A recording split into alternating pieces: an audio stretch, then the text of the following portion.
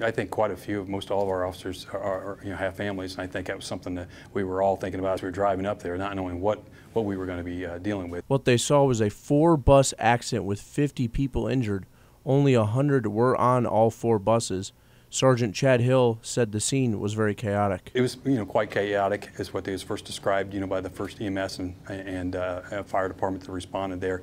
So you have a lot of individuals that you have to assess and triage to see who's seriously hurt or who's not hurt at all. The day did not feel any different from a regular school day. Today has been, in some ways, a normal school day here at Wawasee.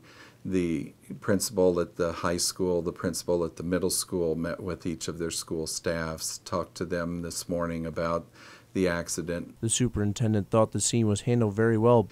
The staff yesterday did a remarkable job just responding and getting to the scene and helping out in any way possible along with the community